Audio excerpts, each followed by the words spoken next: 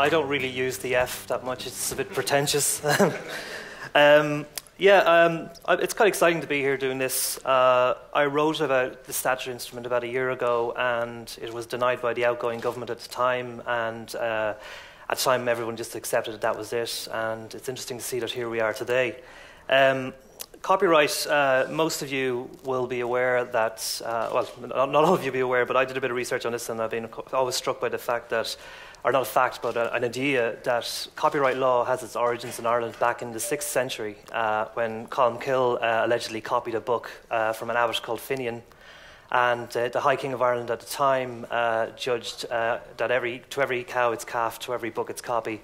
I don't know if that's the actual quote, but what I really mean to say is that it's a 1,000 years later, and we're still talking about copyright. We're now in the connected age. We've so many industries here in Ireland: Facebook, Google. We talk a lot about cloud computing. We all use social networks, and if you haven't been living under a rock or anything, you'll know that a lot of people in this country are employed in this area, and a lot of people hope to be employed in this area. So to have the panel discussion today, Minister Sean Sherlock has kindly agreed to do this. I was kind of struck by his decision to do this because I have been following the copyright debate around the world, and to my knowledge, I don't think any minister has granted this level of access. Now, I know it's been a fiery debate so far, but I think we should respect that and make this a good debate, that at least we can walk away with a bit of knowledge or a bit of direction as to where we're going with this.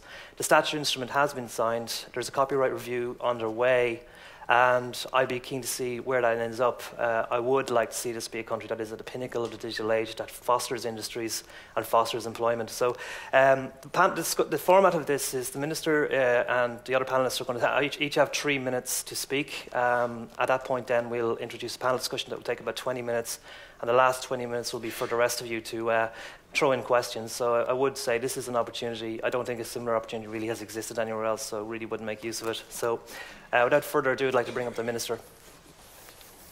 Thank you. Thank you very much, John. Can I just start by thanking Sean Nicholls, who I think should stand up and identify himself if he's here somewhere. There he is, he's hiding. This all started from a debate that myself and Sean were having online through Twitter. Some of you may know that I have had various debates with people online about this whole process, and I tried to maybe get people to say, well, look, if you wanted to organise something, let's do it, and I'll attend. And Sean got the ball rolling in very short notice last week, and here we are today. So I just want to say fair play to Sean, for organising this, and to thank Michael, John, and the guys here in the Science Gallery, which I think is it's an amazing space, and I think it's very conducive to the type of debate that we want to have here today. I also want to thank Paul and Tom as well, for coming along, and to Simon.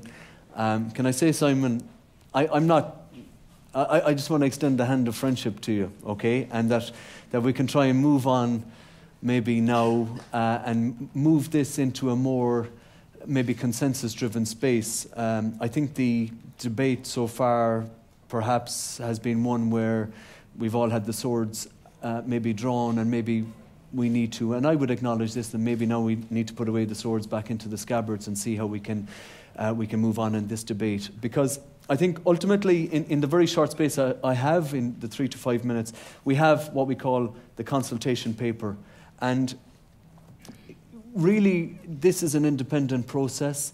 Owen O'Dell and his team, Stephen Headley and Patricia McGarr, have come up with 86 questions that will form potentially the basis of how we legislate for this space in this country, for the future. And there's a little bit of a philosophical debate as well, if you will, because we have to ask ourselves, what kind of internet do we want, or how can we remove any barriers to innovation? That's the key question. I know that there are people here who will say that the signing of the statutory instrument moved us backwards, but the advice on that was that we were relying on 2 attorneys general for the advice in relation to the Charlton judgment, and it restored us to a position that pertained in 2000 with the signing of the Copyright Act. But now what we're trying to do is to move into a space through the copyright and consultation process where, for example, we look at things like, the establishment of a copyright council. We look at things like fair use. We ask ourselves, through the 86 questions, where exactly do we want to be as a country? And if it is the case, and it's an independent process, that recommendations are made by O'Nodell for legislative change, then we in government have to take account of that, because it's based on the consultation process, and then move into that space. But we also have to have regard, no matter what piece of legislating you're doing, that you have to have regard to the fact that you have to be adherent to any EU legislation that is there. Now, it could be that the recommendations that arise from this consultation will put us way ahead of the curve in terms of where we want to go. But ultimately, if that is the case, then it would be for us to try and, basically try and influence the legislation at an EU level. So really today, for me personally, what I want to do is to ensure that the copyright consultation review becomes the working document, if you will, by which we can move the debate forward. That everybody here on this platform and in this room and everybody within the Twitter sphere, engages in a way on this one. I can see by the smirks on some people's faces already that there's probably some interesting tweets coming in about me. Okay, so I have a fairly thick skin. I'm a politician. Okay, so I never take anything that's said about me personally in this space. And I will engage with everybody. In fact, I've endeavoured to try and engage with everybody as best I can on this one. I'm going to keep persevering with this one no matter what, and I'll take what's coming to me. But really, I do believe that because we are a small country, I think the time is now for me to take stock. I've learned from the past number of months that I think the way to drive legislation forward is to engage the online community. We need to move beyond the traditional methods of consultation through advertising in the traditional media and so on and so forth. We need to embrace, if you will, the online community and get you guys as part of the consultation process. So that's why the Irish Internet Association have a process going around the 86 questions. My department, DJEI, has a process around the 86 questions. But most importantly, O'Nodell, hashtag CRC12, has a process of engagement around these questions as well. So really, that's my introduction. We have to ask ourselves what kind of a philosophical debate overshadows this. Do we want a libertarian space where everything is free and copyright ceases to exist because that school of thought exists? It is a legitimate school of thought if that is what your belief is. Do we say then that you must have complete regard only to the rights of copyright holders? That is a legitimate argument if that is your belief system. Or do we try to steer a middle ground between, protecting cultural, creative, music, gaming, or any types of innovations that exist within the online community, and try to strike a balance between the right to ownership and intellectual property and copyright, and the right then to the freedoms of access to the internet that are inherent and are now laid down in the Charter of Fundamental Rights and so on, and are inherent within legislation. So that's really my starting point. I'm conscious of the time, and I'm conscious that people want to speak. So I thank you. I thank you for coming, really, because I'm a bit nervous, I'll be honest with you, but it's good to be here, and thank you very much. Okay.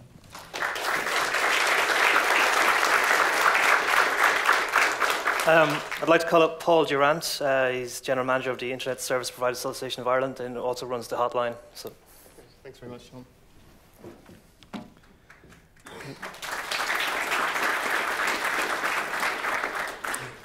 Well, I'd also like to thank Sean for getting this debate organised today, and I hope that the discussions afterwards will be very fruitful. I'm going to do something which I don't do very often, which is actually read from a script, as I've got 3 minutes and I want to make sure I get the points in. So unfortunately I have to resort to these things.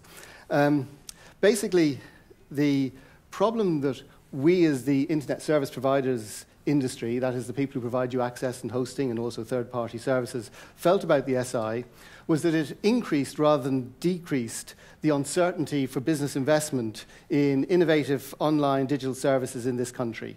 And that's because rather than clarifying the law, it has further clouded the fundamental principles around the liability for third-party content. So the principles that we have, really, I feel, will carry forward into the debate which is happening on the consultation, and certainly we are, as an industry, putting in our views to that consultation.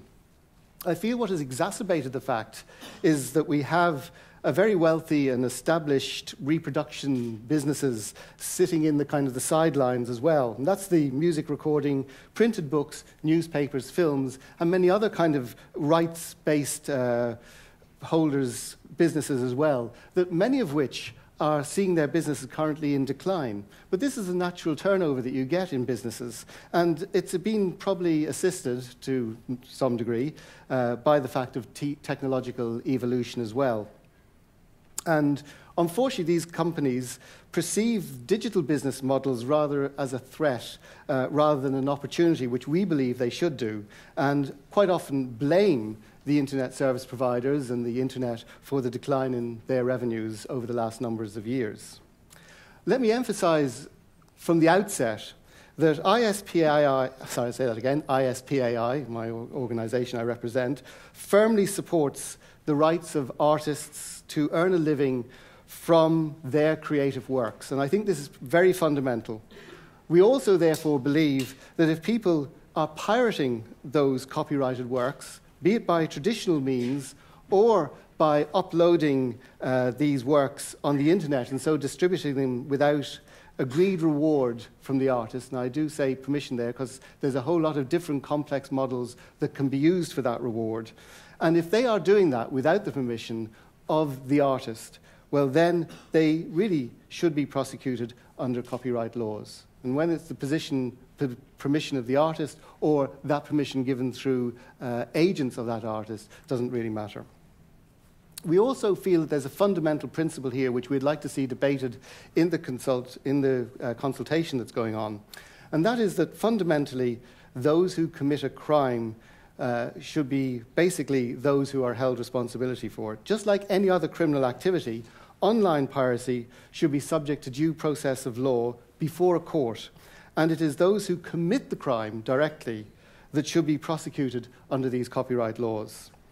Unfortunately, what has tended to happen, because that tends to be a little bit complicated or perceived to be complicated in the internet world, that rights holders are increasingly lobbying for and also being given frameworks to sue or, as I put it, punish through injunction legitimate internet service providers and intermediary businesses that are actually innocent of any wrongdoing and are providing a service which unfortunately can be misused. And so there are alleged illicit activities of customers which we have. This, again, is further confused because the copyright directive, which the law must adhere to and which this whole problem about the SI arose on, stems from a directive which was really put together, well, the debates would have started on it over 10 years ago, at a time when social networks weren't even invented. Facebook wasn't around, even its Bebos and things like that weren't around. And many other forums were quite small and not well understood. So the whole view was a very simplistic view of what an intermediary is. And so the law tends to refer to intermediaries. And we feel that what has happened is by having this SI, which simply copies what the directive says, that it's basically brought that vagueness through into Irish law by referring back to the directive.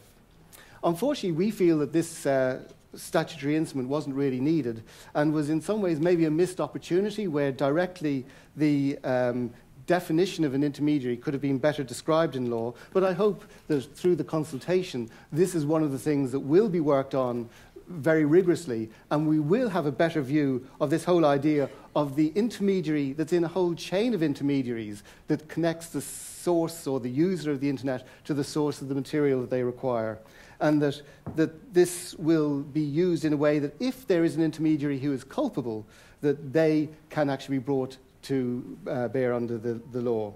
The problem with this SI right now is that kind of clarification, which should have been given in the law, has basically been thrown back to the courts. So we're now into the situation of everything being decided on a case-to-case basis.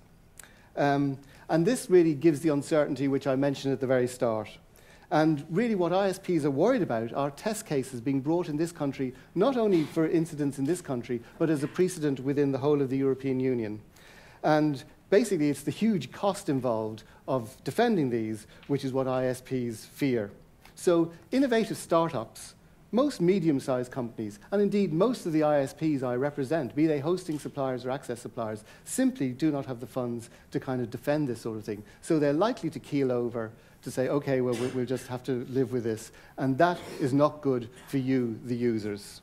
And just a final point I'd like to make, that really we need certainty in this country.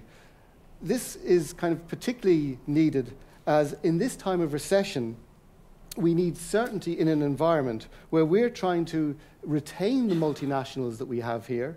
We also want to encourage new innovative digital businesses, and also we want to encourage this much-used term now, the location of cloud computing services. So I just ask you to think about what cloud computing services are.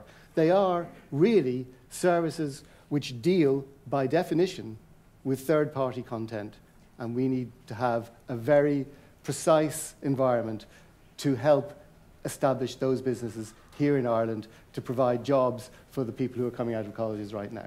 And that is the position that ISPAI has and what we will be certainly bringing forward to the consultation as it develops over the next number of months.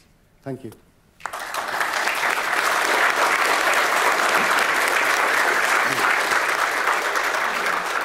Okay, we're going to have Tom Murphy up next, Director and Founder of Boards. I'm particularly interested to hear his views because he is somebody who is hosting content or has built an engine for hosting content and people's views, and people can share content that way. So I'd be very interested to hear your views.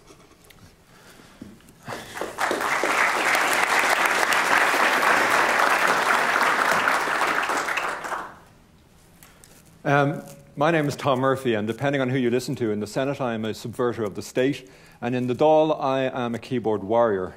Normally I don't face people. I usually write this sort of stuff, so forgive me if I'm not a great public speaker. I have a few points to make.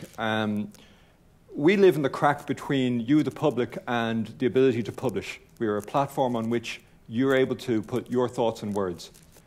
We have some issues with the copyright law as it stands at the moment. I'd like to enumerate them. The first is that it's vague in the extreme. There are no details as to what's considered a distinct breach of the law. It isn't clear even if we'd be given notice whether we would be dragged into an injunction situation or not. The judge has been told to consider the possibility that we should be informed. Two, the mere threat that allowing a user to post content and that content could land a service in court will ensure that that service never exists. If what you say could get me into court tomorrow, there's no way in hell I'm going to let you say it. That is the basis of this problem, is that we stand in between you and your ability to publish, and that as a shareholder, I must protect my shareholders, and so I am split. My loyalties lie between my shareholders and your freedom of speech. It's not fair. This is akin to letting the Bank of Ireland take proceedings against national toll roads when a getaway driver uses the M50 after robbing a bank. It's not the toll road's fault that they built a road which was used for an illegal purpose. This will kill innovation. It scares away foreign investment. And number 5 is that this won't even work. This hasn't worked, it has not worked anywhere else, and it will not work here. Now, I'd like to make some rebuttal points as well as to what's been said already, particularly by the Minister. The first is that the Minister continuously conflates the issue of the CRC and the SI. The CRC is an important process, and I would echo him and say that you should get involved in it, you should make a submission to it, and if you have any interest in copyright, you should be clued into what Owen O'Dell and the CRC people are doing there. However, I also want to make it clear that Owen sent this tweet to us a couple of days ago saying, hope that Sean, Sherlock and Tom and the ISPA and SOPA Ireland keep the CRC distinct from, and that's the SI.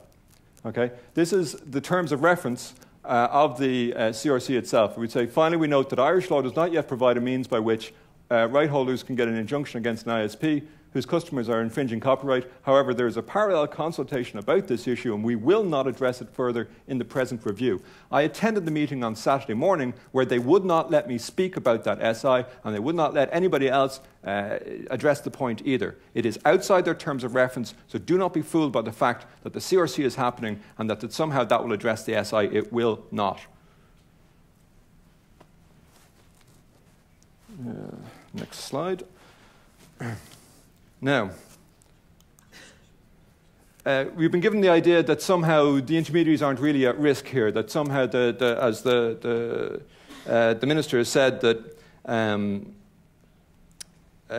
is implied in tweets directly to me and in the debate, that an injunction may not be sought against an intermediary for the links that are on the site. Well, this is straight from the SI itself. It's the explanatory note, and it says, these regulations clarify that an injunction may be sought against an intermediary. Okay, that's I wish it wasn't so funny. The third point is that the Minister has, and fair enough, attempted to bring everybody together in some sort of compromise, and that we will all sit around a kind of a round table and work this out politely. I would love to live in the world that the Minister lives in, because that's just not what happens, and it is not what has been happening. So as evidence towards that, I'd like to show you this. These are the minutes of a meeting between Irma and the Minister. There's 4 people at this meeting. One is Willie Kavanagh, who is the chairman of Irma. 2 is Willie Ryan, who is the COO of an entertainment industry and a lawyer. So by that we can, I suppose, deduct that the Minister doesn't have a problem with all lawyers. The third is Eamon Laird, who is he's in charge of copyright for the country, more or less. For patents for the country. And the fourth is the Minister. Now, there's nothing wrong with the Minister meeting interest bodies. This morning I had a meeting with the Minister myself. Boards requested it. He gave us plenty of his time, and we talked about it. What is a problem is the parts that I want to bring your attention to. These are 2 paragraphs from the minutes of that meeting between those 4 men. The first is very interesting, simply from my point of view, because it shows that absolutely nobody has been kicked off Eircom permanently due to the copyright infringements. 12 people have been given letters disconnecting them for a week, and 29,000 people have had some sort of vague finger wagging. I'm not sure what happened with them. But this was seen as very effective deterrent against illegal downloading. I don't know who sees that as a very effective deterrent against internet downloading, because I sure as hell don't anymore. If you're ever worried that you're going to get kicked off Eircom, you won't, all right? The second point is much more sinister. And I'm going to read it out because it's important, and I'm about to get kicked off. Mr. Kavanagh said that the wording of the SI as published, and Mr. Kavanagh is the head of IRMA, the Irish Record and Media Association, Music Association, said that the wording of the SI as published was ideal from their perspective, and he urged the Minister to introduce the SI immediately. He said that Irma had 2 options: meet the Minister and see could they get moving on the SI, or alternatively go to the route of litigation. They chose to meet the Minister first. If you take 2 words from this meeting today, if you take 2 words, be they ideal and first. Ideal and first, because right after that, Mr. Kavanagh, who was also CEO of EMI Ireland, did go the legal route and sued Ireland, started a legal court case against Ireland. So this is a dual approach by the same person in charge of 2 industries, 2 organisations. One is try and be good cop with the Minister and say, oh, we want our SI signed now, exactly as it is. And 2 is, otherwise, we'll sue you. All right? And that's what happened. That word first is a cocked gun at the head of Ireland. Good night. Thank you.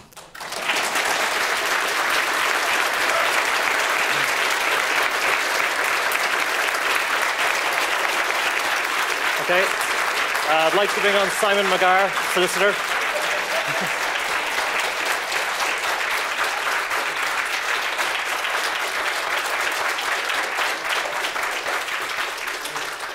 Simon McGarr, solicitor, who blogs and tweets and all this stuff. So.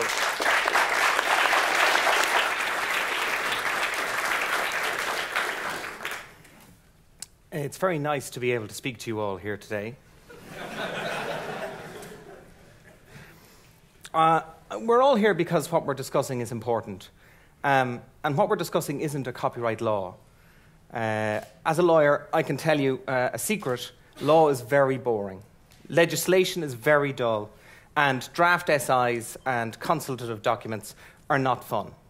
We're not meant to admit that in public, but that is true. What is important is the fact that the copyright laws that we live inside are a reflection of our society's decision about how to reward and restrict creativity. They're a reflection of our culture. They're a vocalization of what we think collectively our culture should be. Unlike almost everybody on the panel here, I don't represent a commercial interest. In fact, the Minister pointed out, I represent no interest but my own. Well, that's citizens for you. We collectively represent our interests when we agree amongst ourselves that we will share a common position. But individually, we each should hold our own positions. We should have our own interests. And my interest here is that the debate in copyright is not lost between pulling between different commercial interests. Tom has a commitment to free speech, but he has a legal commitment to his shareholders as a director, and he recognises that. The ISPAI have a legal commitment to their members. I say that, well, and of course EMI have a commitment to their shareholders. Each one of them should pursue their interests. But their interests do not define the public interest. And I say that there is a broad middle, and a consensus between commercial interests is not the same thing as the public interest. A process which seeks to have the commercial interests come together around a table and hammer out a deal is not necessarily a deal that's good for us. We're citizens. It's a republic. And I'm here today simply to say on the podium here that if we are going to discuss our culture, that we should start from the position of saying it is our culture, that we should make the decisions as to what that should involve, that there is a copyright review committee currently running, but it is extremely technical and very difficult to get involved in it. The Minister referred a couple of times to the 82-question questionnaire. Well, I can tell you, I couldn't get to the 82nd question. But there's no obligation on us to go through the questionnaire. We don't have to. We can make our submissions ourselves. I propose eventually, within the period, to make a submission, to put it up on the internet. I invite you to read it, to make your own decisions as to whether or not you'd like to agree with it. Sign on if you like. And it will go in as a submission. But don't forget that that committee will make its submission to the department. And it's inside the department that the law will be drafted. And I think the experience in Britain shows that between a committee making recommendations, no matter how well-intentioned, and a department writing laws, strange things occur. So I stand here today only to say to you, this is our culture that's being addressed. This is our society that's being discussed.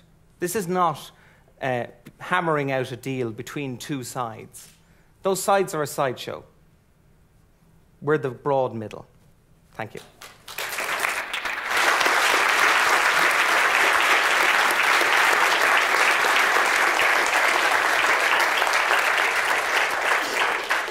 And I'd like to thank Simon for sticking to his time, actually. That was brilliant. I suppose to start with, I mean, I thought it was quite interesting, this distinction between the CRC and the statutory instrument. I don't know if you'd like to rebuttal on that one. Yeah, well, I think Tom was quite robust in what he was saying. If you take Tom's business model, and we discussed this earlier, if you take the Copyright Act that pertains to the year 2000, and then you fast forward to the Charlton judgment, and then the statutory instrument. The statutory instrument, so as to remove any doubt around the Charlton judgment, removed us or restored that very same position. We didn't introduce any new policy. So lest anybody say that, how would I put it to you, well, let me put it another way. What we need to do now is we need to reflect the fact that Tom's business has grown exponentially in that period of time, but the legislation has stayed largely the same. And then you have to have regard now as well to certain protections that exist for intermediaries in light of, we'd say, the SEBAM versus Scarlett judgment and so on and so forth. You have to have regard to the e-commerce directive, the Charter of Fundamental Rights, which sets down certain protections. So, look, in fairness, the point is made by Tom, and I will acknowledge publicly that, and Paul makes the same point, if somebody transgresses through the medium of Boards.ie, should Boards.ie be held responsible for that transgression? Is essentially. Simon would like to jump in there. Yeah, but can I just finish it off? So the challenge for us from a legislative point of view then is how do you remove the barrier to innovation, or how do you legislate, or is it possible then to legislate such that Boards.ie does not become, doesn't have to put away a war chest of hundreds of thousands of euros to potentially defend spurious cases where claims come in. And that's the challenge. So this is why we're here today, is to hear what is being said in relation to that and to try and address that in some way, shape or form. Now, if people argue that that's not strictly within the CRC, the CRC was framed by Owen O'Dell. But the CRC, if you look at question 86 of the CRC, it says, have we missed anything, is the question. What have we missed? That opens up a space for anybody to make a submission on anything relating to issues that are not covered by the questions. It doesn't matter that you don't have a technical knowledge around the questions, because not everybody here does, including myself, to be frank about it. But the main thing, well, people may laugh, but not everybody is going to have a complete, deep knowledge about the 86 questions that apply here. Minister, is exactly what you've suggested people do if they want to express their opinion, that they plough through those 86 questions. You haven't done them yourself? No, I have. Have you answered them? I have looked Can we through see? Can we correct them? You see, I think, I don't mind people being facetious, okay? You can be facetious if you want to be, Simon. I'm always facetious. Okay. Well, it doesn't become you, right? And let's. No, that is a real question, because, Minister, that's the question that you responded to people with when after you signed this SI, you said that people should go and now participate. I think you should tone it down. People should participate. I think you should tone it down. Do you? Do you think I should tone it down? I think you should. Yes, I think you should tone it down. Okay, I'm too loud. Apologies. We will make better points if we stay calm. Okay. Very good. All right. Even though I shout. Okay. So, can I just get to the number? Quickly, if you would. In essence, if people come in with submissions that throw up questions that are not here in the 86 questions, then we have to grapple with that. The process has to grapple with that. Owen is being very clear that it is outside the remit of the CRC, and it's always the CRC itself. There is that. I mean, I can put the slide back up if you want. Enough. But so I think what you're saying is one thing, and what's being written down is something else. Because if you look at copyright legislation, I mean, it will be for government ultimately to decide as to what the legislative framework will be, okay? And Owen is right to make the distinction. But if you're telling me that within the legislative space, you're being absolutely and utterly hindered, and it doesn't fall within the consultation process. Which it doesn't. That's fair enough, but that's arguably semantic, because what government still has to do, government still has to grapple with the challenges that you face as a business. Government has failed to legislate here.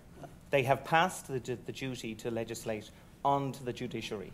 You had an opportunity to incorporate. You see, you're living in the past tense, Simon. I am, because you're doing it again. No, because the reason we're here today, is to now see. I mean, I met with Tom earlier on. Tom set out a very cogent argument to me about how his business model has evolved. But the legislation is behind the curve in relation to his business model. And Paul makes the point that the ISPs now find themselves in a position where they have to put away a war chest, if you will, to meet the potential for litigation, so that if two citizens or two competing interests post something and there's a challenge around it, or somebody seeks to injunctive relief, they've got to spend potload of money defending those interests. So what that has thrown up for me as a minister is a challenge around, well, how do we address this? Even aside from the consultation process, how do we address it and meet the challenge of addressing that? And it's a legitimate question that you pose, and I don't have the answers now, but let's I think, try to be and grapple fair, with it. I think people's anger with you, which you're sensing, is palpable, I guess. Yeah. Your anger with you is that you had that chance 2 months ago and you did not listen. No, that's not true. I mean, You signed exactly that wording, exactly as it was. You rejected an alternative SI that was, right now, you've had your say, an alternative wording which was put forward by a technical group, which was perfectly reasonable. The argument to say, Europe says we must do this, we must do something, this is something, therefore we must do this, that doesn't stand. Right? Because Europe says you must do this. Now, first of all, Europe said you must enact legislation for injunction. I accept that. Right? Europe has also said that we must incorporate the X case into our legislation, and that's been 15 years. Right? So I don't think that we have to rush it through necessarily. Right? So there wasn't any rush in it, apart from the fact that we were being sued by EMI for not providing this. So that's point one. Point two is that this is Schrodinger's law. Now, you want to talk about the reality and the present, and not live in the past and be here now, is that every day myself and my team have to make decisions as to what we allow people to say. That is abhorrent to me as a free speech advocate. I hate deciding what it is you can all say. I want you to get sued if you say something bad. I don't care about that. But if you say something good, fine, it should stand. Live and die by your own words. And I've always said from day one on Boards, you own your own words. Right. The problem is that we end up with Schrodinger's law. The law doesn't exist until a judge observes it, and its innocence or guilt is decided then. Now, we don't know in advance, so I can't be compliant with the law that just doesn't exist yet.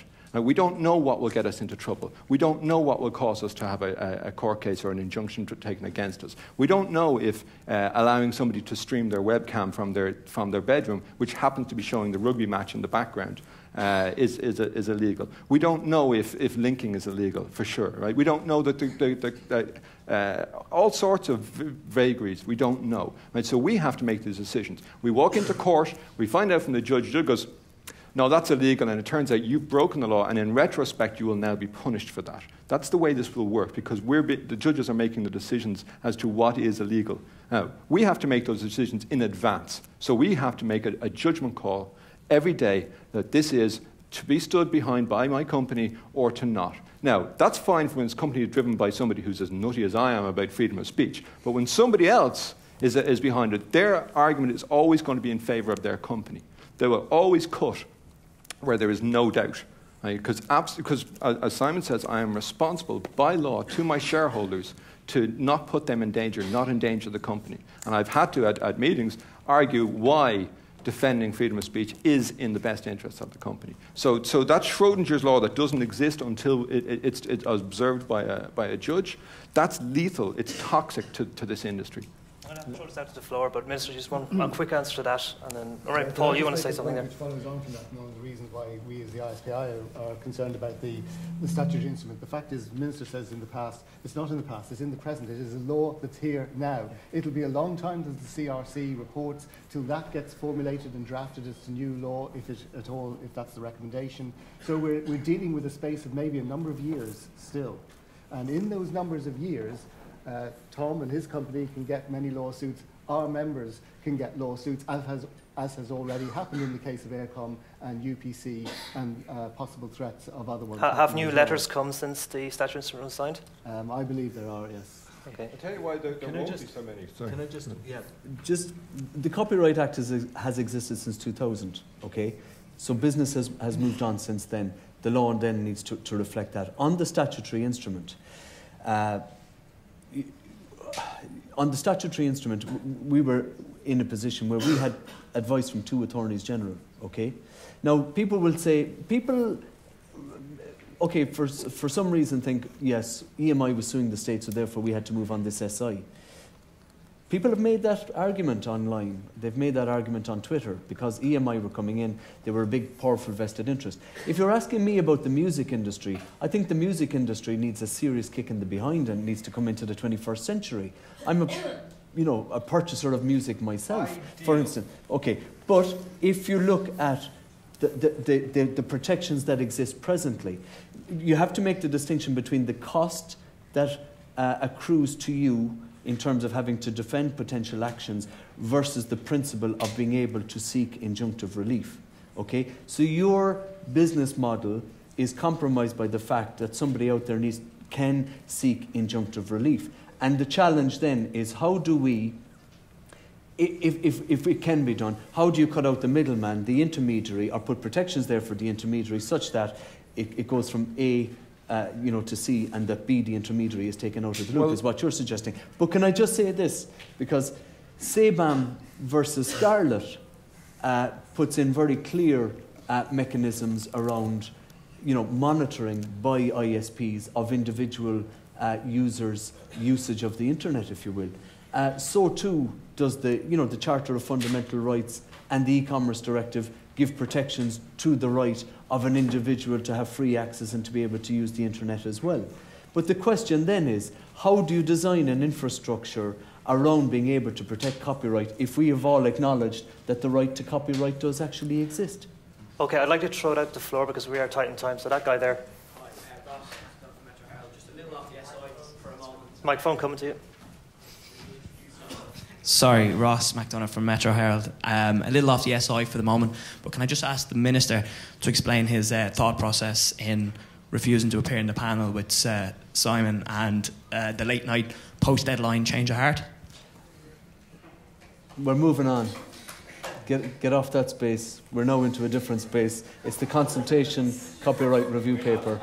With respect, Minister, I think it's still an issue because on this you've been accused of making decisions without thinking them through, and you changed your mind a couple of hours later about that. Yeah. I've been accused of many things in my political career. It's a relatively short one, But I will say is that I'm man enough when I make a bad decision to review it and reverse it if necessary. I'm human in that sense. So I'm lucky enough in that I'm not dogmatic by nature. So in essence, I'm happy to acknowledge where mistakes have been made. So I hope that's fair enough. The SI. Yeah. This lady here. Again, you all laugh, but I'm not joking. No. This lady here has a question. But if we look at the copyright legislation to answer that question, like if the SI. Why did you not sign the alternative that was much better, and then still it gave the injunctive release? I'll tell you why we didn't sign the alternative, Tom. We relied on the advice of the Attorney General. Was he shown the alternative? She. So it was two of them. Both of them she? No, there's one Attorney General. Okay, I was but there are referring two to him. Attorneys General. Okay, go on. So you showed. The current is. Did you show it to her? We would have had contact with the office, yes. Did you show the Attorney Did you tell the alternative SI? Yes or no? I'm telling you, honestly and truthfully, that we did have regard to the alternative SI. And if you look, did you show the alternative? If you look at the debates and the Are you just saying no in a long way? Listen, if you're asking me, did I personally hand? Did the Attorney General see it? No, the office. Her office did. Her office. The Minister speaking. Her office that's did a touch have regard to it. Her office did have regard to it. That's a politician's answer, if ever there was one. Okay, move. Let's. Just add, the government doesn't have to follow what the Attorney General. This lady here has a question. Quite a lot of Attorneys General suggesting at a previous referendum something about maybe there was something askew there. Okay, question from the floor. Hi, my name is Angela Dorgan. I'm Director of First Music Contact, and we nationally resource about 16,000 musicians, artists and original copyright holders.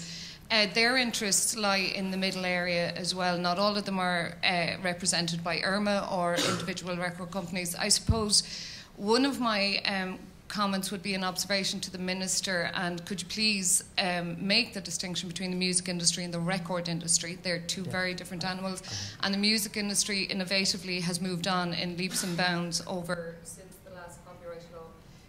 My other is, I think I've lost this, but I'll try to project. My other question is a question I asked on Twitter, a question that's been asked on boards, and a question that's come up again today. No matter who is consulted during the CRC process, it doesn't sound, and please prove us all wrong, it doesn't sound like you listen to it anyway. And that would be a huge worry. Okay. Just on the distinction between, the disparate community that is the music community, I would have shared a platform, for instance, with Pledge Music. And so they've created a completely innovative business model around how they sell music, if you will. So I'm not, I'm in tune with... I think it's an important distinction. The record industry has a vested interest that you've listened to. The music industry in its whole is live music and recording music and copyright and everything else. So it's important to make that distinction. Okay. And individual musicians. Yeah. Okay, but I do, but I may have listened to the music industry, but the ISPAI, the ISPs have been into me as well similarly, you know what I mean? So we've listened to both sides of the debate on that one. Just in relation to this process, it's an independent process. Owen O'Dell and his team have ownership of this process, if you will. He and his team formulated these questions, formulated this paper. Owen O'Dell and his team will make suggestions as to the legislative changes, and then ultimately it will be a decision for government. I get the process, and I get that we can feed into it. I am actually asking you, as a citizen to another citizen. Okay. There are a lot of interest, musicians, individual, original copyright holders who are against this. As artists, they own the copyright. If they submit to you that this is not something they support, will you change your mind? Will you listen to anybody, as citizens, as artists, as copyright holders, if the resounding result coming back from the CRC consultation process is we do not support what you have already signed into law, will you change your mind? It's a very simple yes or no question. If the vast bulk of people, no. But what I'm asking is a fundamental Hold on a second. democracy. No, please, just give me a chance here on this one, okay? Please. Yeah, no, I'm not trying to tick down the clock either, sir, just in case you think I'm trying to do that. But what I'm trying to do is, you have to have regard to the complete picture. So you're saying, I don't hold a brief for any one stakeholder in this process, contrary to popular opinion, okay? I really don't. No, that's not my opinion at all. Okay, I'm saying contrary to popular... all of them. Yeah, and we have to do that, and that's why I'm sitting here today. Because we've had traditional modes of consultation in this country, where whole rafts of citizens have been left out of the process. And now we have 3 processes involved here, which I hope... And I think that's very healthy. But I will listen. Will you listen? I will listen, and will you absolutely. change your mind if it's loud enough we don't agree with What I want to do is I want to create a scenario here in this country where we remove any barriers to innovation. That's the process here. So if we... Yeah, but hold on a second. Not answering my question. I will seek to... I want to see a liberal regime here that protects everybody, okay? Do you want to see democracy working? If the overwhelming from all the individual agendas, if the overwhelming response from all of us, them... Absolutely. Or if it's a no, please change your mind, will you change your mind? I will change my mind if we speak. But Thank you for your honesty. But I have to... You see, that's black and that's white, okay? Yeah. And so I Which said is yes. what I think this debate has lacked, with the respect. Okay, but there are so many different competing interests. It's such so many different communities here. Absolutely. If you think about it logically, Yeah. and then you've got the fact that we have to be adherent or ad idem with EU legislation. So, for instance, and this is what I said at the outset, if we find that we are now ahead of the curve in terms of where the EU is, then the challenge to bring about the changes will be to bring the EU kicking and screaming into line with where we want to go on this type of legislation. And so when I answer, yes, that's where I want to go, I have to make you aware of the fact that there will be challenges inherent in that But wouldn't it be great process. to lead the EU rather than follow it in something? Well, we've got the presidency of the European Union from January of next year. Innovation is going to, and research, for which I have particular responsibilities for, are going to be two key pillars that we want to drive as part of our themes. But what do you think I want to do as a minister? Do you think I fund the Derry Institute? I have no opinion either way. I would just ask that you listen to the voices coming back, and you've said that. Tom that's would great. It's a rhetorical question. Can I but answer I fund that question? Derry, I fund the Clarity Institute and UCD. They're all doing research in the Can I answer the question that the lady's asked? Can I answer the question that the lady's asked? With all due respect to the minister, and I'm not referring to the minister, I'm excluding the minister now from this answer. No, you will not get listened to. All right? And I'll tell you why you won't get listened to, because I went to the CRC meeting on the Saturday morning, right? And there was 50, and I counted them, roughly 50 lobbyists, paid lobbyists, me, 2 librarians, and a bloke who wanted to talk about his DVD region encoding, right? Those people are paid. Their daily job is to protect that industry. Their daily job is to lobby, lobby, lobby. Right? And when it's made to seem like we have a middle-of-the-ground answer, it will be because so much has been done on their side that 99% of the win will be on their side and the crumbs will be left to us. I'd like right? to Because 1 second, because when we got round through the copyright holders, the intermediaries, the fair use, the dealing, a big sign came up saying, now we will talk about the users of copyright, and nobody said a word. There wasn't one single person. And eventually I put up my hand and I said, I think it's instructive that there is nobody here to speak for the users. There was 80,000 people signed his petition. And it wasn't listened to. And that's just the tip of the iceberg. There are hundreds of thousands of people angry about the banks getting like 3.1 million this month, 80 billion overall, 3.1 billion overall. They're not listening to them. You think they're going to listen to you about your music? I'm sorry, they just aren't. So don't fool yourselves. So get out there, get involved in the CRC, make your voices heard as much as you can, because that's the only chance we have. But don't delude yourselves that that's going to actually make a huge, big difference and that it's going to win a big war. Right? This is a long, long war, and we're here for the fight. The Minister wants to jump in. Yeah, no, I could just answer that. I will agree with the Minister as well in part, is he is constrained by European law. And we mustn't take our eyes off the fact that there's lots of things going on and lots of lobbying going on at a European level by the very people that Tom was talking about. And I want to bring your attention to another thing that's floating around, which is called ACTA. It's the Anti-Counterfeiting Trade Agreement, which is there now. And again, if that is passed and signed, again, Minister here is constrained by what is being dictated by the EU. So we have got to lobby as best we can as citizens, if you feel that ACTA is not right, to get in there and go and write to your MEPs, because they're the people who can decide on this now. It has been provisionally signed by the European Union on our behalf, but it has to be ratified by the European Parliament. And that means MEPs must be convinced that the kind of things which are in ACTA, which are the sorts of things that we're talking about here, are not appropriate as we see it. So again, it's as Tom said, if the citizens don't say anything, nobody will be heard. The Minister, last word. I may be mistaken, John, but I think this is pretty unique in that there is a process here where you have a minister engaging. I can understand your scepticism, Tom, about that process and you know, whether or not it will be listened to. But Paul is right, and we have to live in a real world as well. And what I mean by that is that Ireland may... Well, Ireland... Give me a break here, 1 second. So Ireland may decide that it wants to move in a very liberal way in terms of how we legislate for this space.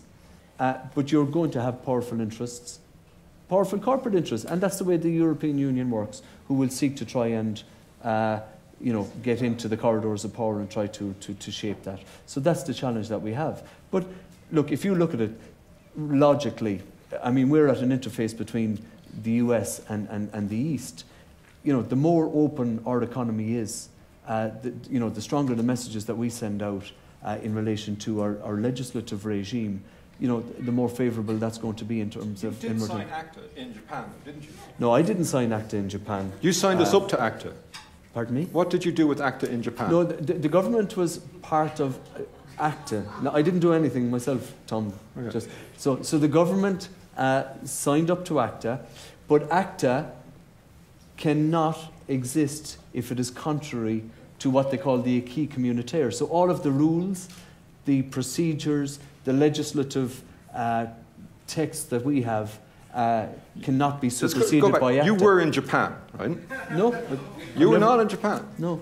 My apologies, I thought you were in Japan. I was in Japan once on my way to Australia, but that was it. But I didn't sign. But I thought you would agree that it signed us up to the committed to the ACTA proposal. No, the government has signed up to ACTA. There's no mistake about that. I mean, not going to be ambiguous about that. So you're in the government, though, yeah? Yeah. So No. Well, Tom asked. Sorry, I asked you Tom thought I went to Japan. I said no. Who did sign it? Who has signed us up? Committed to it? Truthfully, I do not know. Local embassy, on behalf wasn't of the it? government. Local embassy normally signs these things. No, it's not. I'm not trying to fudge the question. I can get back to this, and we can tweet it back in. We'll find out exactly who signed ACTA. There's no problem. If I may say, I think that what we're seeing is the same pattern repeated. We have a pattern here, and what we have is a failure of government, because it should not be government's job to sit and wait for people to decide for them what the policy should be. The government should be the people who look after the public interest, while the commercial interests might pull here and there, make lobby and so on, but the government is meant to occupy the broad centre on behalf of the citizenry. Instead, the government has abandoned the middle. They have abandoned the fight, and they're just waiting to see what turns out from various different lobby groups and organisations pulling hither and thither. Now, we see that in the SI, where the government was given an opportunity to make a stand, a very minor stand, one which allowed it to continue to make all the moves that it wanted to move in relation to taking secondary legislation. There was a drafted an alternative SI, which the Minister says was shown to the Attorney General's office, but not the Attorney General. But nonetheless, that SI preserved everything that the government wanted to do, and simply made explicit the fundamental rights which the ECJ has said are available.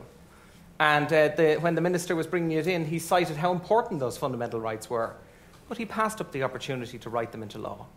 The result is that Tom doesn't have the level of certainty that he would otherwise have. We don't have the level of certainty for attracting business we otherwise would have. And the courts have a headache, which they don't welcome, of interpreting legislation in the absence of guidance from the laws themselves.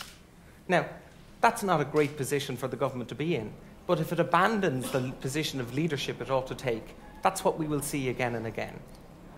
I hope that people do make submissions to the CRC, but remember where those go.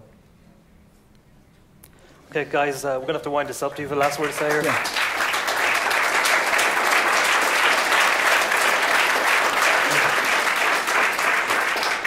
It's a wonderful, I'm not being facetious, but that's a wonderful oratorical flourish there by Simon. Look, my job here today is to get stuck in, effectively. There have been very clear messages coming across. It's clear that people are well pissed off with us as a government, okay? And I acknowledge that. But what I'm trying to do here is to try put some sort of a structure around the engagement. I take the points that Simon is making, okay? And I spoke about the broad middle at the start.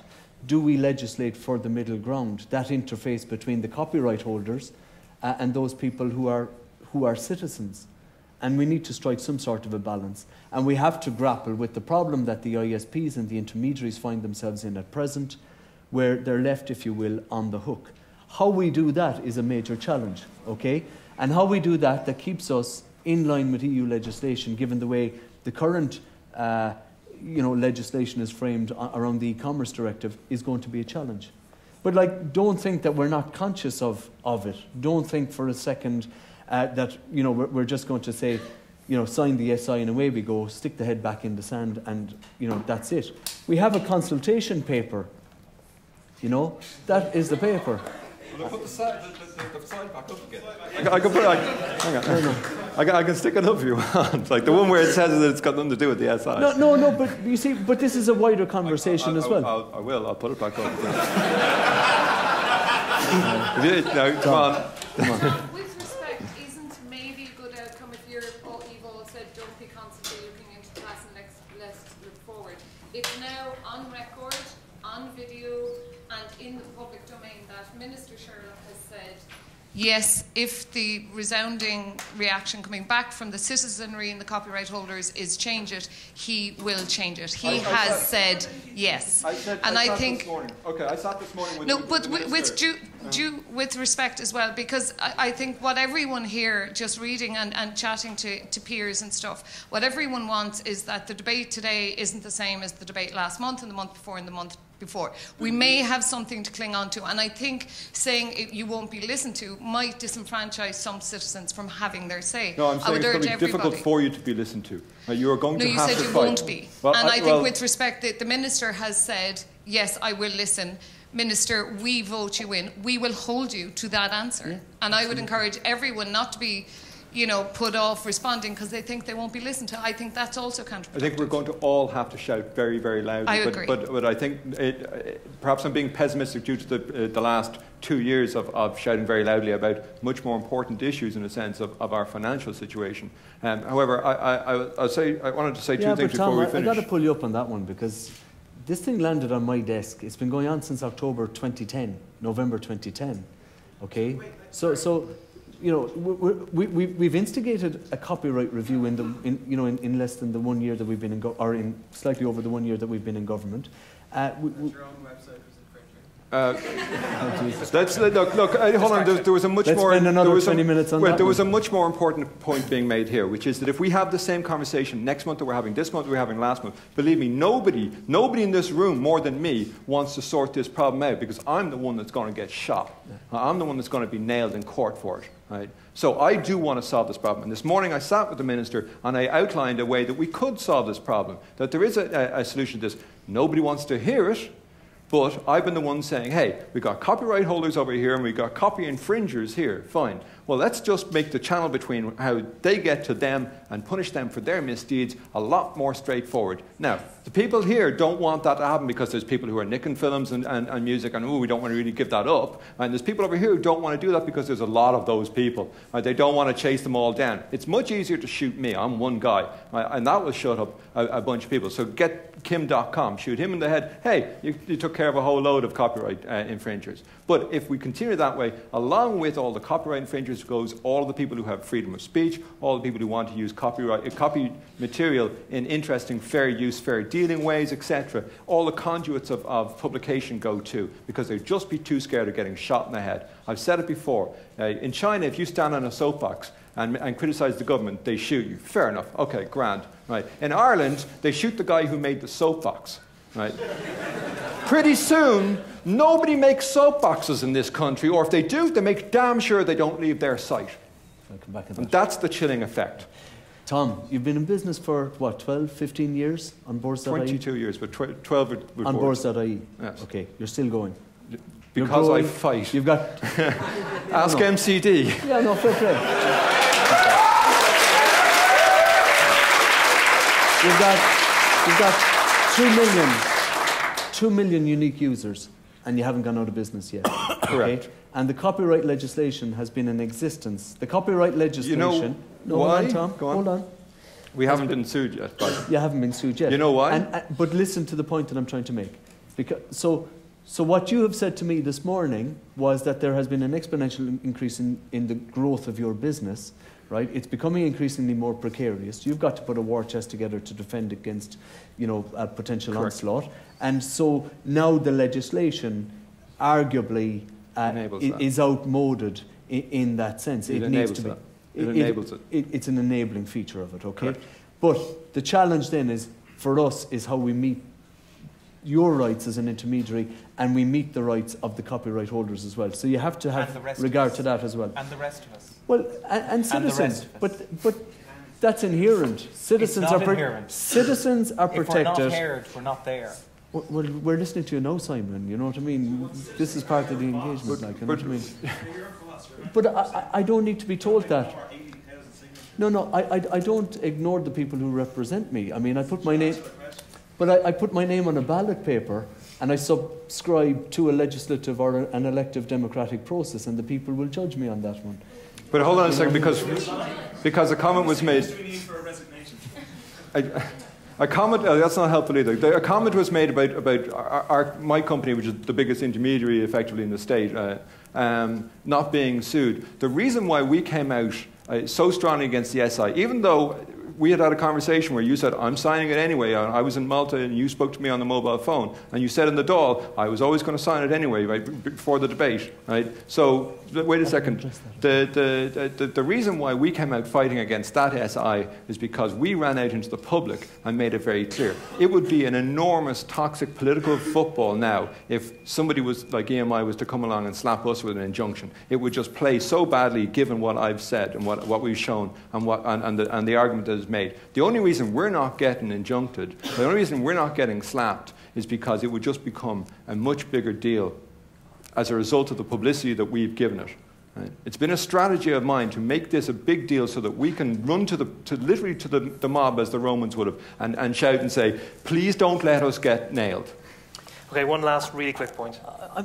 I'm not entirely sure that that's true. I mean, I understand the rhetoric around it. I understand what you're saying, that you shout loud enough, nobody's going to go near you, and you've had an experience of that in the past. Lots of them. I think it's closer to reality to say that, you know, why would somebody go after Boards.ie as an intermediary if I sign up to Boards.ie, there are strict guidelines around behaviour as to how I, interact Sean, with boards. But bear with me, Tom. EMI sued a country. Bear with me. I know.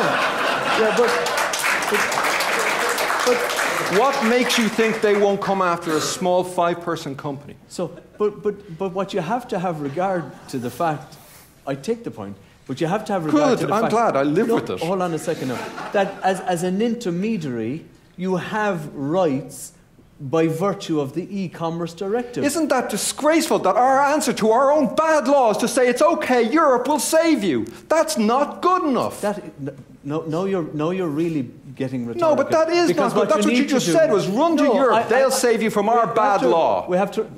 We have subscribed to that, and the e-commerce directive is something that we subscribe to on a voluntary basis by virtue of our membership. Believe me, I know the e-commerce directive. We have it nailed on the wall, and every day it's like, love you, because it's our protection. Right? No, but it's true. From the sublime note to the ridiculous. Well, it's not ridiculous. You're saying that. Wait, you said that we should we're covered by SOBAMA and European law, and that protects us from Irish law, from the vagaries of Irish law. As an intermediary, you have protection in European law because we don't have it in Irish. No, if you have it in your... Don't make me do it. No. Don't make me put the slide back up where it says that you can sue an intermediary in this country. I think you should have a little bit of respect now as well. I think if you're an intermediary, right, there is a body of law. It's the e-commerce directive. If you go through the e-commerce directive, it gives rights to... Correct. Your entity to be able to conduct your business. What does the E stand in EC, European Collective? I mean, it's the EC e-commerce directive. Right? It's the European EU e-commerce directive. Right? It's European law.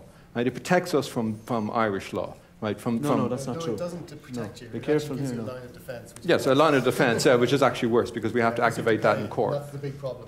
And our members who've actually been sued at this stage, 2 of them, to actually do something, and they're actually acting as a buffer. So it's even worse because it's even more blanket, because we can get injunctions against our members for things which aren't even in this state as well, which has already happened.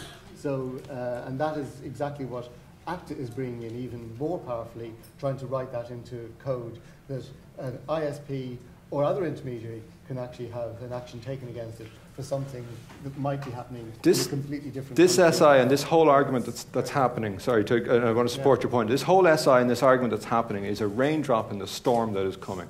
Right? So understand that. This is the smallest part of the beginning of the control of the internet and your ability to access it unfetteredly. Nonsense. It is not nonsense. And in 5 years' time, I will sit here and tell you that this was not nonsense. That's nonsense. But it's not just in the copyright area. Okay, guys, we don't have to wind it down now. Do you want to make the last point, Simon? I should say, I set up, at the suggestion of my web developer, Sabrina Dent, the petition site, and I asked people to sign the petition because I thought this was a bad law. Now, the law is passed now. There will be more bad laws in the future if we don't get our voices heard sooner. Now, Digital Rights Ireland, who I represent, though not in this area, wrote to the Minister's predecessor in 2010 and asked for a meeting on this SI when it was in its gestation period. We never got an answer back. Other people got meetings. I can tell you that the effort of bringing this up into the public domain was not inconsiderable, and Tom has referred to that as well. This is a technical issue. But I can tell you that the reason that people are worked up about it, I put my hand up on that, worked up about it is, this is not a technical matter. This is a matter relating to our society. And it's local and it's global. And unless the populace, the people in the country, are engaged with this issue, unless we realise what it is that those lobbyists are paid to speak for and provide a counterweight in our own voices, we will not like what comes out the other end of those sausage machines. And the Minister has made it clear in his acts and his deeds that we cannot rely on him to protect our interests without our voices being heard. So I would ask you, please stay engaged, stay listening to what's happening, and stay talking. Thank you. One very brief point. I know John is about to wrap up. I just want to say thanks, genuinely, to everybody that has shown up here. I want to say thanks to the guys here for the robust debate, okay? What we have to do now is maybe continue the engagement, absolutely to continue the engagement and keep the conversation open with the ISPAI, with people like Boards, with people like Simon as well, and to see where we can go on this one. In relation to the consultation, you know, we are going to listen on the consultation. If we didn't want to listen, we would have just instigated, you know, legislation and be done with it, if you will. You know, and what we're trying to do, well, if you go back and look at ACTA, an ACTA cannot be outside of what is already in what they call the acquis communautaire, okay? I've said that already. Okay? So, but look, all I want to say is that people have to ask themselves what kind of internet they want. Do they believe in copyright? If they, you know, what type of legislation should be framed around where we need to go as a country? And look, I'm looking at the tweets here, and I can understand that people are, you know, have it in for the government on this one. But really, genuinely, what we are trying to do is to try and, you know, hear your voices on this one and see where we can go from there, and maybe move into a more positive space and a more consensus-driven space about, you know, how we shape legislation into the future. I actually think also, if I may say this, that I think people need to, sometimes within the online community, people are, you know, they're very big egos when they're, you know, behind their own screens in their own houses, and I think people need to, park the egos, including ourselves in government, and to engage, okay? And I say that genuinely, because what I found is that sometimes the most vitriolic of comments that are made through Twitter, when you actually, you know, to people like myself, when you end up meeting the people, you find that they're thoroughly nice people, and you know that there's a whole negativity around the debate that doesn't need to be there. It doesn't need to be personal, is what I'm saying in effect. So I'm thick-skinned. I'm a government minister. That's my job. But what I really want to do is I want to ensure that we can try and move into a space where we're talking to each other at least. Okay, guys, we're gonna have to wind it up.